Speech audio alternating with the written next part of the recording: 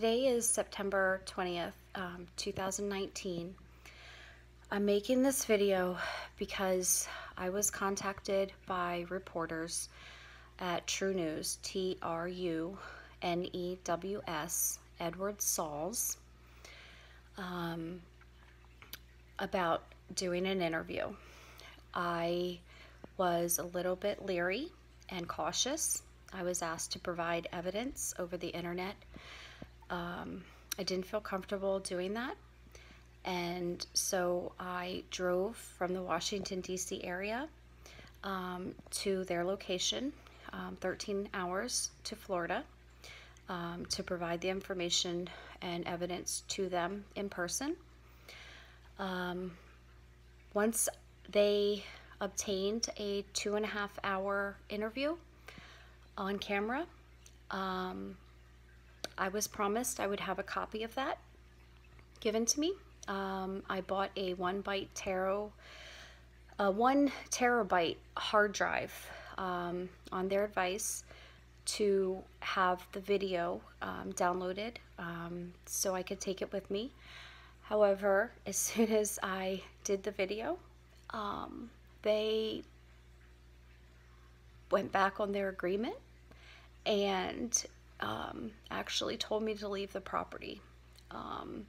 So there was a very drastic flip between the way they treated me, paid for my hotel so that we could do, I could extend my stay and we could do the video testimony.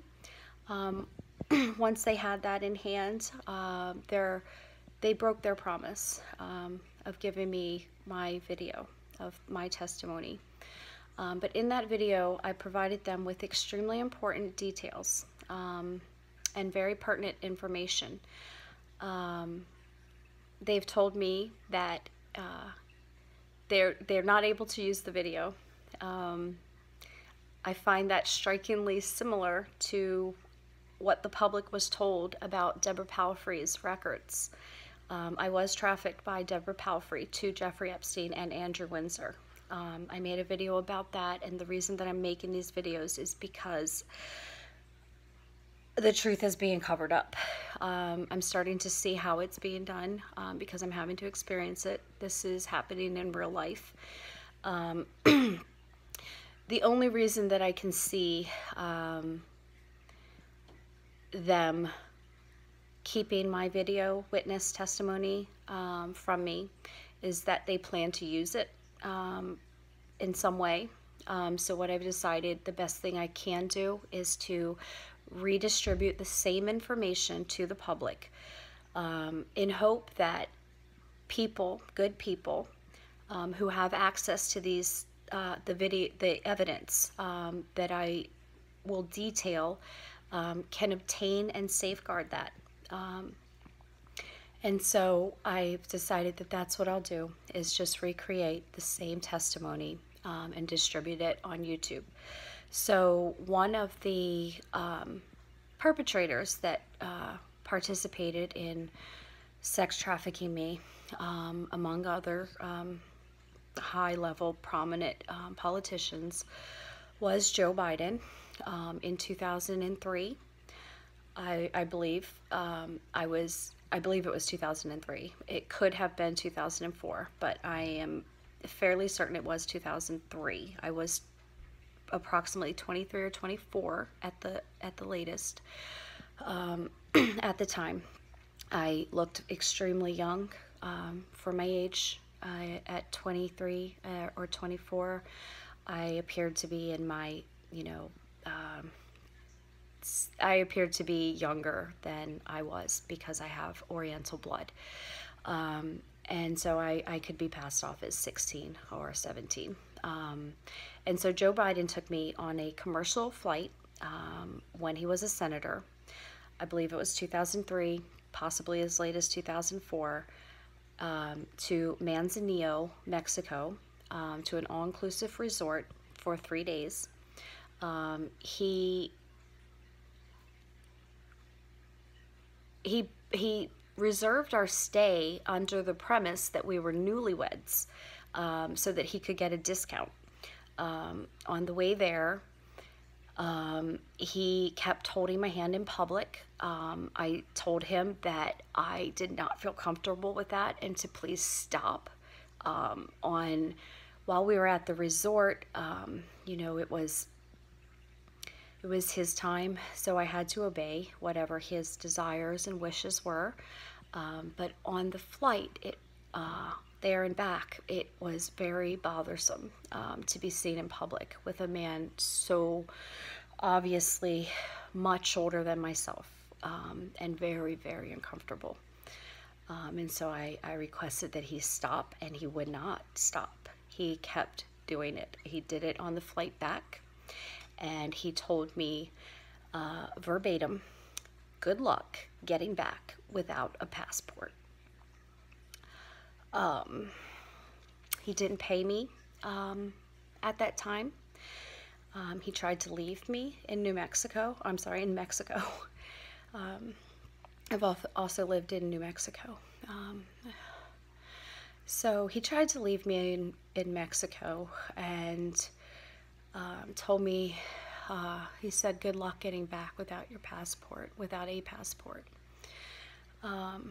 because I didn't have a passport at all. And so the flight was commercial. It was a smaller airplane. We were sitting together. That was one of the places where he was holding my hand, and I was really disturbed by it and asked him to stop, because I considered the travel time my time and not his paid time. At the time, I had a Bank of America bank account. That was some of the information that TruNews gathered from me. Bank of America, under the name Jessica Leigh, Leigh Collins. The flight to Manzanillo, I believe there was a connecting flight in Texas. So there would be flight records for Jessica Collins in the year 2003 to the final destination of Manzanillo, Mexico. Once I returned home, I changed my flight. The counter girls at the airline were nice enough to help me.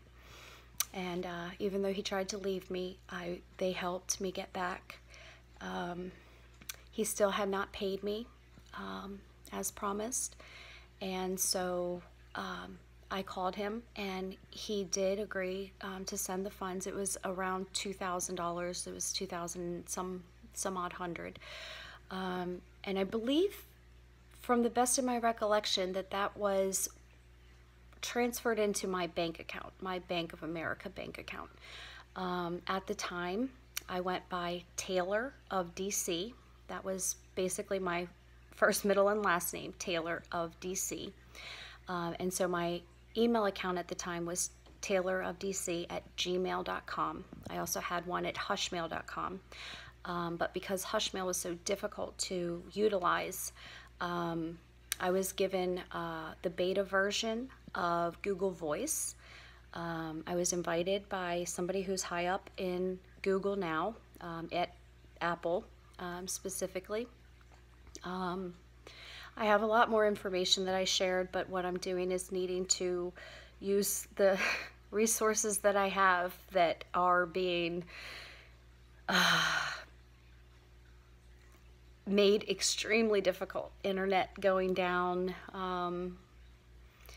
And so the reason that I'm doing these videos this way in piecemeal is in order to get the upload. But I think giving the information to the public may safeguard it. There may be people that want to get to the truth too. And so rather than let TruNews have all this information, I had originally thought they might be using the information to blackmail the individuals that I've implicated. But upon thinking about it this very morning, I realized that what they've shown in the past is that they will destroy the evidence. So that could very well be the reason for gathering my witness testimony, refusing to give me, as promised, the taped copies. And so the only thing I can think is to recreate my testimony and distribute it to the public so that anybody out there who finds this, and so it can safeguard it and keep them from destroying it. So if other people would like to help, the best way is to redistribute these videos. Do the footwork that I am not able to do because of time and emotional trauma that I'm being subjected to over and over. I've been contacted by many journalists and have to relive, and attorneys, and have to relive my account over and over, and it traumatizes me each time I have to tell them every detail over and over and over. I should have only had to say this once. The first time I went for help was 2 weeks into being abducted by one of Deborah Palfrey's associates, and I called the police, and they were involved and moved me from my school, Catholic University, to an apartment in College Park, Maryland. I'll make more videos about all these details later so that anybody who is able to help gather the evidence can do that before it's destroyed, which is what seems to make sense about the way things have been handled. So I'm going to distribute every bit of that testimony, recreate it, and just give it to the public so that people who are honest and want to get to the bottom of all of this can help by accessing that information if they're able, and safeguarding it so they can't destroy it. So anyway, let me think. Back to Joe Biden. He tried to leave me there. He ended up, he didn't pay me, so he did send the money, and the only thing I can think is that it must have been sent directly to my bank account because I had no other interaction with him after that. I didn't go meet him in person, and I wasn't given cash. I believe the money was transferred into my account, so it will be in my Bank of America records. I have other evidence that I'll produce also in video that you know, can show, just to back up that yes, well, this is true, well, this is true. So, you know, the other things that may be more difficult to prove, it may take more time, and things that they may be trying to cover up may be obtained by honest people and people who may have access to it. So I have found out that the FBI is involved. What else was I going to say? There was something, excuse me, there was something important.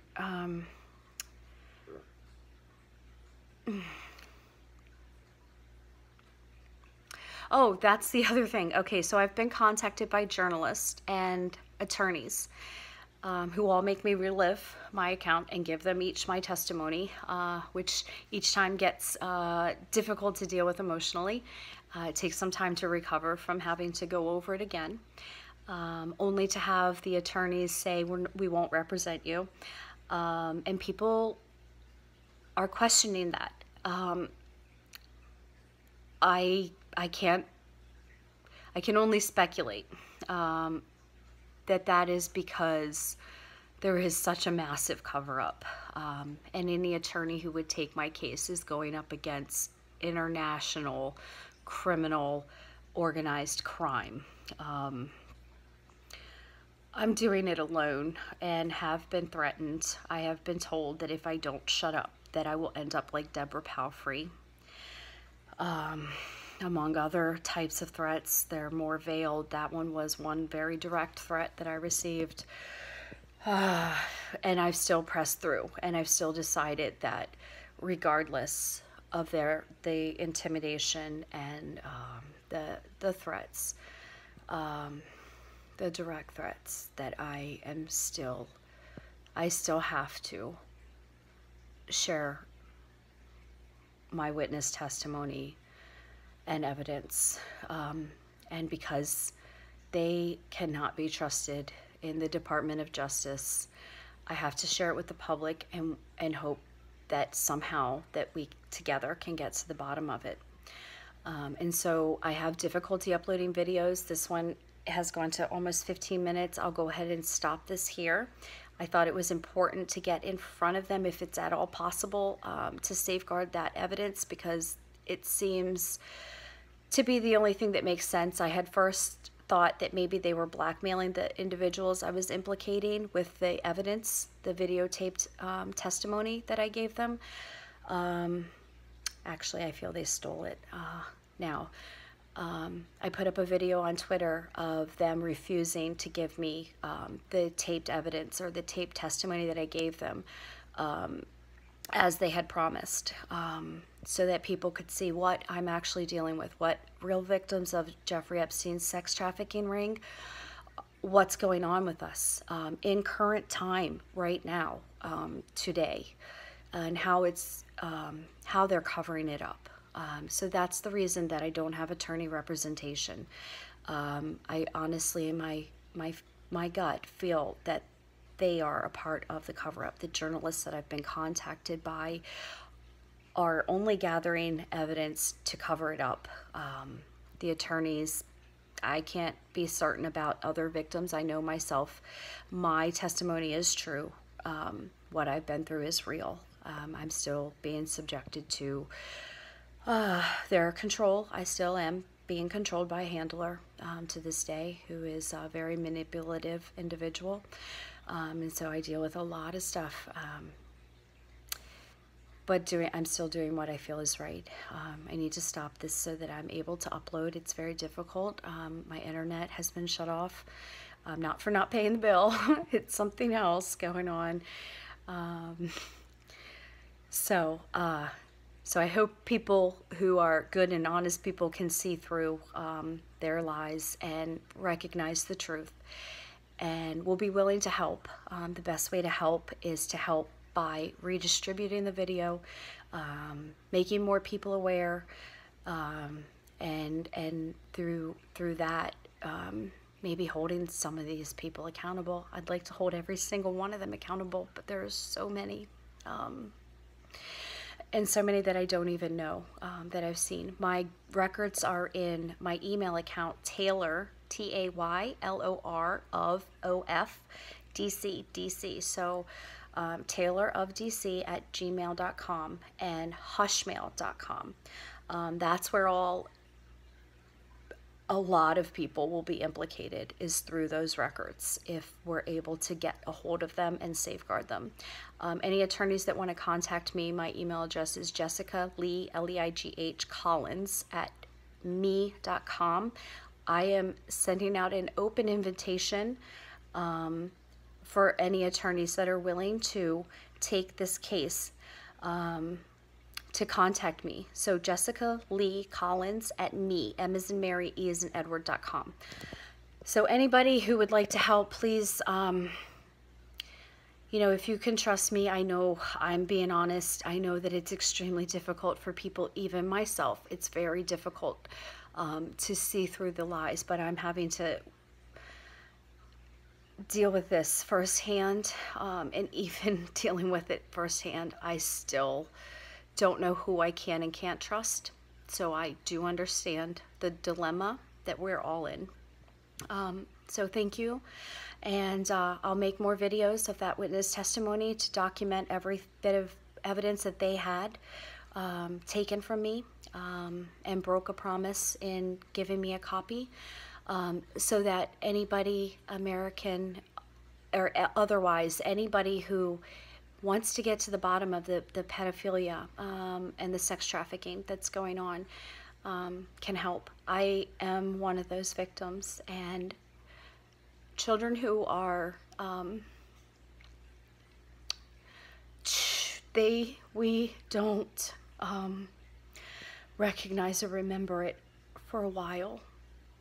It takes time to put together enough information to realize what's happened to us and to start recalling our memory. So when people like me start to remember many, many, many years later, and we're not believed, it's like you're doing that to the kids today who are being raped, because when they are able to remember and they're denied justice, it's as bad as, you know, it just keeps it perpetuates it, you know, because those kids won't know until a long time from now what has happened to them. And that's the truth. And I hope that people can see that.